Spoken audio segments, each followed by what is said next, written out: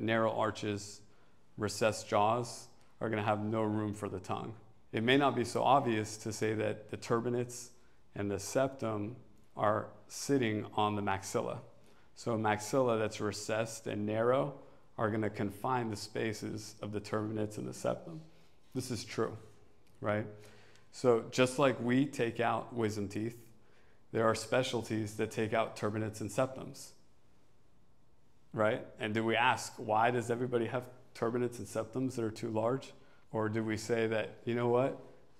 It's true that our jaws are too small now, for whatever reason, that not only do we not have room for teeth or tongue, but we don't have room for our septum and turbinates.